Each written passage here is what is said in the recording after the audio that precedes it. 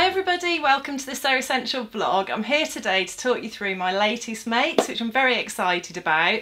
But before I get started on that, I also have some fantastic news that we are doing a giveaway to celebrate our 15th birthday. So Essential was started by my husband Ed and my mother-in-law Angela 15 years ago. It was a kitchen table startup, started in their family home, and to celebrate the fact that we're still here, still going strong, still filling the world with our love of sewing, we wanted to give you guys the opportunity to win a fantastic prize, and the value is well over £700, so it's a juicy one and well worth getting involved. I just need to run through the prize details with you, and the first thing I need to do is say a massive thank you to Janome, who have sponsored the giveaway and given us a Janome M50 QDC sewing machine, which retails at £539 to give away. So it's a gorgeous machine with loads of beautiful features. This machine and all of the Janome machines are available on our site, and you can find those, have a read up about this bad boy and see what features it's got.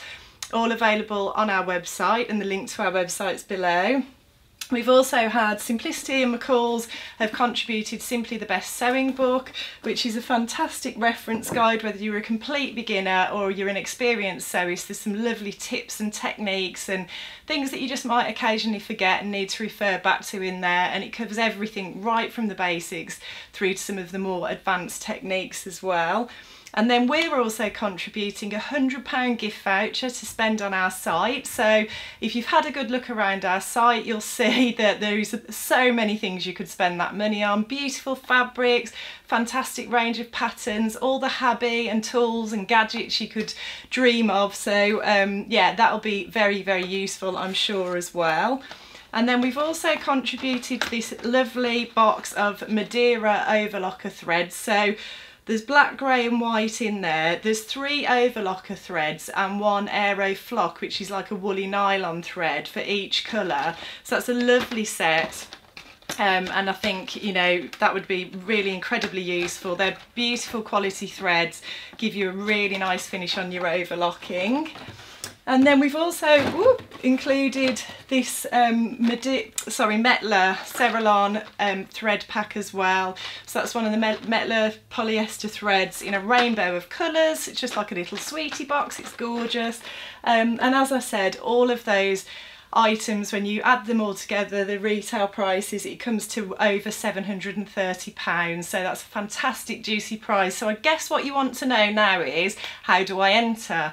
Well, all you need to do is sign up to our newsletter, which you can do on any page of our website. If you go to the bottom of any page, there's a box there and you can sign up to the newsletter.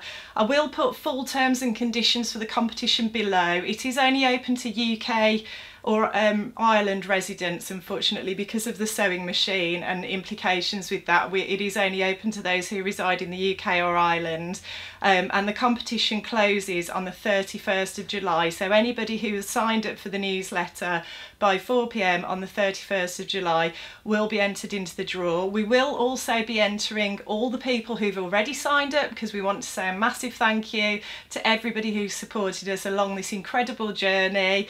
And for extra entries, you can also follow us on Instagram and Facebook and share the giveaway post with your friends. So please share this, please let people know, because it's a wonderful opportunity. There's going to be one very happy sewist out there, I'm sure.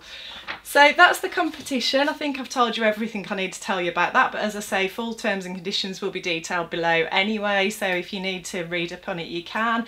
But let's get cracking with the makes then. So the first one I want to show you, which I'm loving wearing today, I felt so good leaving the house in this morning, is my penny dress by Sew Over It. So it's a pattern I've had my eye on for quite some time, because it's a shirt dress pattern, and I've never made a shirt dress, but it's a really easy shirt dress pattern, partly thanks to the elasticated waist and the fact that there's only 3 buttons on it, the way that the collar's constructed, the fact that it's got these grown on sleeves, And then it's got this beautiful, beautiful full circle skirt, which I know people have it's become a bit of a thing that I get on the chair now, so thought I've got to show you this skirt on the chair. It's just beautiful, and I feel really feminine wearing it, but comfortable as well. I don't feel silly, I don't feel too overdressed, because it's got this sort of shirt bodice. I think it makes it feel just a little bit less formal and a bit more casual, and it's just ideal for these muggy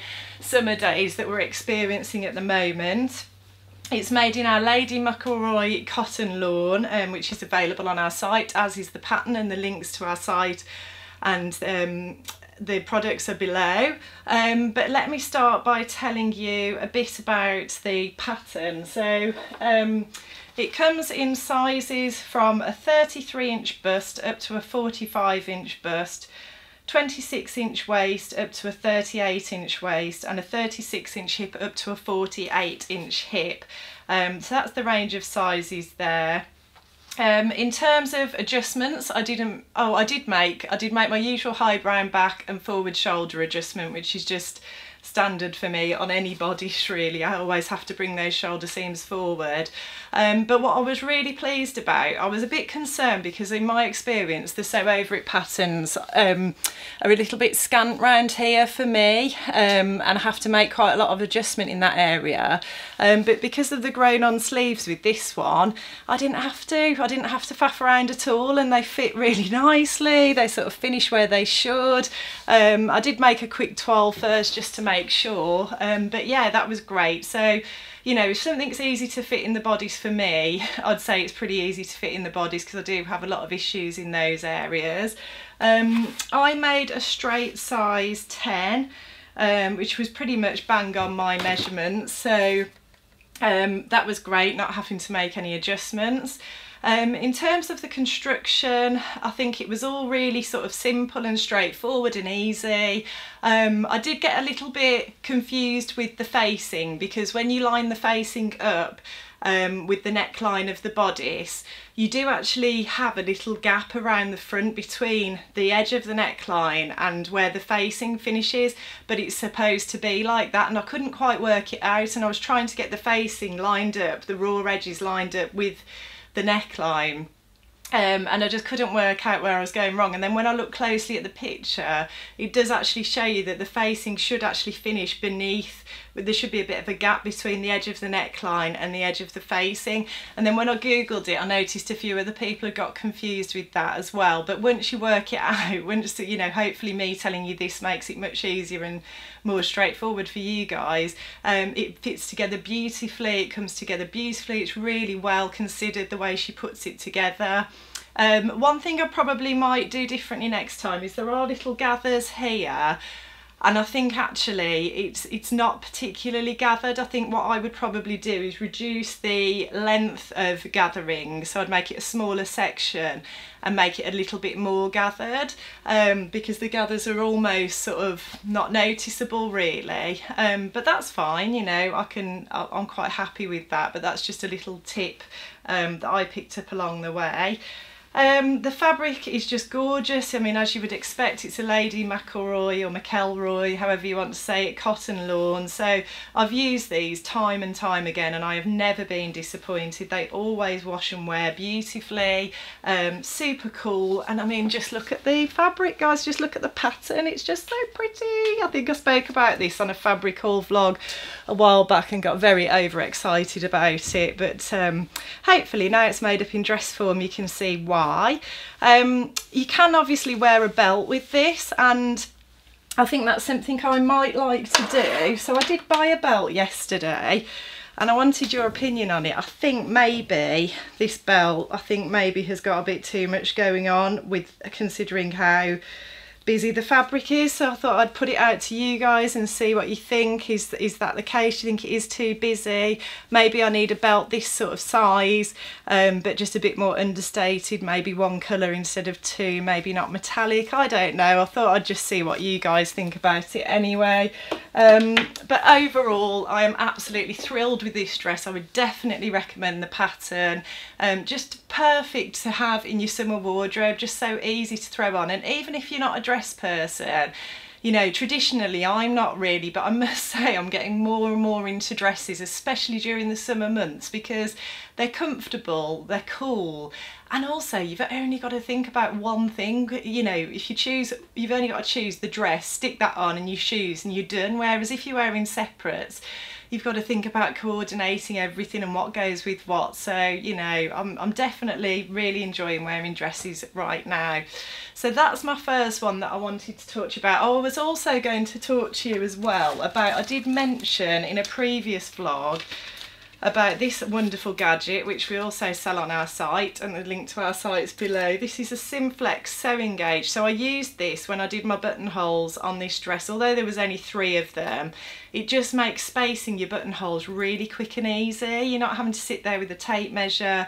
You can just line it up with where you want your first one and then spread them out evenly, and you know they're going to be evenly spaced. So that was really handy. I thought I'd share that with you.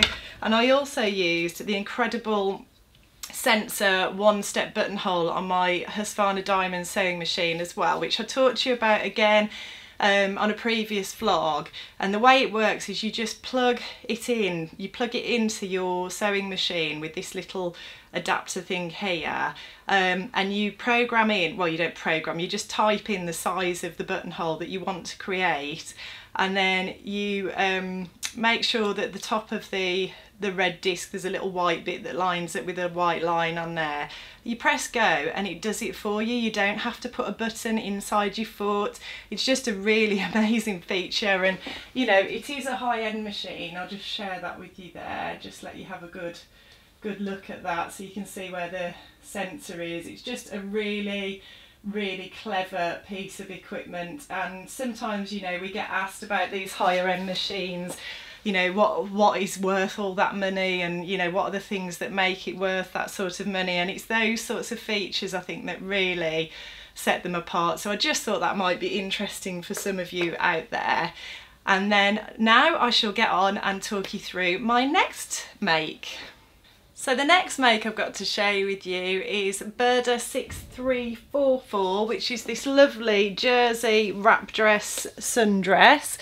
And again, I've had my eye on this pattern for quite some time, really wanted to make it. I've made it to just below knee length again, so I'm really getting into these midi lengths. I love them. I just feel really sort of, I suppose you just feel a bit sophisticated in them, a bit chic, you know. It just feels a bit more ladylike. Maybe it's because I'm getting a bit older, I don't know. I never used to wear this length before, but I'm really into it now. And yeah, this is a really nice pattern. I wanted to make it for ages. I love the fact that it's got the V at the front. I think that's quite unusual on like a sundress pattern.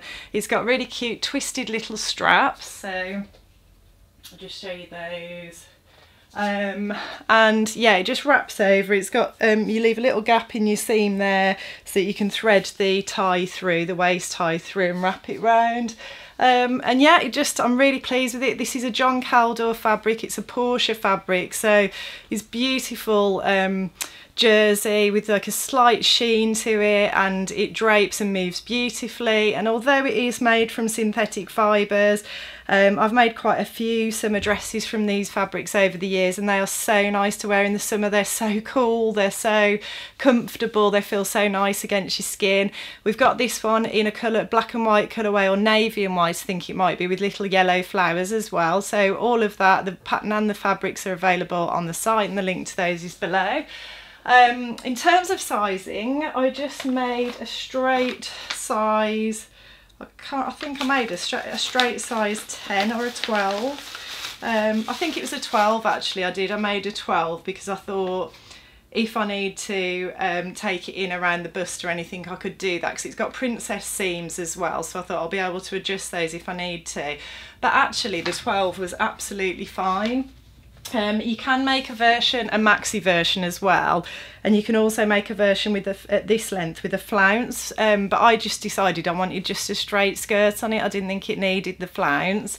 Overall it was quite a sort of easy pattern really. It was quite an easy sew in a lot of respects, but what wasn't easy, I'm going to be really honest, is that the instructions weren't very clear, very full. There wasn't a lot of information there, so I wouldn't really recommend this pattern for a beginner, but if you are an experienced sewist, you know, you can work it out and you can piece it together, but I just want to be really honest about that. I had a few issues with the construction, but I think because I made it on my overlocker, and I'm a really confident user of my overlocker, I use it all the time. But I've made quite a lot of woven projects recently, like the penny dress I've just shown you, and going back to the overlocker and using a really stretchy jersey, I had to really sort of change the way I was thinking and get back into it. But one of the issues I experienced was that because the straps are grown on at the front here, you have to, when you're sewing the lining to the bodice, you have to sew so far and then you have to stop either side of the strap, so that you're able to turn the straps through and you're able to attach the lining. And sewing on an overlocker, it's quite difficult to do that. It's quite difficult to stop like halfway across a length of fabric. So in hindsight, what my recommendation would be probably to sew those seams on your sewing machine instead, because one thing I did end up doing was I sewed too far, or something just went slightly awry, and I've ended up with non-symmetrical sort of bits of the bodice. If you notice here, you know, I'm showing you warts and all, I'm being really honest. This one is a bit more scant than that one, and that's my fault. That was my mistake with my overlocker or serger. So, you know, in hindsight, I want to share with you guys, if you want to make this dress, the tips and things that I would recommend. One of the other issues I had as well was I didn't get the waistband lined up perfectly with the edge of the skirt. I thought I had when I pinned it, and then when I sewed it, it wasn't. And again, because I did it on my overlocker, I couldn't then move that across. But actually, because the bow tie's there, it doesn't matter. You're not going to see that. It's not a problem. And also, it is the same width as the ties anyway, so it doesn't look too bad. But you know, I just want to be really honest with you guys. You know, not every project I make goes perfectly. There are issues with them sometimes, but all the issues with this one were down to me and my sort of my mistakes. So, you know, overall a really good pattern. I really love the dress. I'd definitely make it again, but I would just sew these seams where you join the bodice to the neckline on my sewing machine rather than my overlocker next time. But other than that, very, very pleased with it. I think I'll get a huge amount of wear out of this over the summer, and I'll certainly be packing it in my suitcase for my holiday. So I hope you've enjoyed all of that today. Please don't forget about the giveaway. Remember, over £700 worth of prizes. All you've got to do is sign up for our newsletter, and for extra entries, follow us on Instagram and Facebook, and share the post with your friends. Just get the word out there, because who knows, you know, you or one of your friends might win, and I'll put full terms and conditions about that below. I hope you've enjoyed seeing my makes and hearing my thoughts and my honest opinions that I share with you. And I'll look forward to seeing you next time. If you like what you see today, please like and subscribe.